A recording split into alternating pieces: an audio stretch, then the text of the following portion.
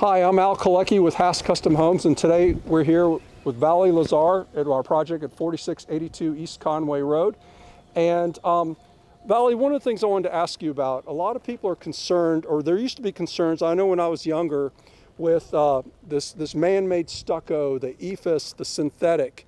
I know this house is hard stucco, and all the projects we're doing is hard stucco. Could you explain the difference between a hard coat stucco and maybe what was popular in the 80s and 90s, which was more of a synthetic stucco? So what's happened with the synthetic stucco, this was something that was used, I can say, long ago. We are talking about maybe 15 to 20 years ago. At this point, I don't see too many jobs, especially on residential, that's done with synthetic stucco. And when you say synthetic, you are talking about a foam base.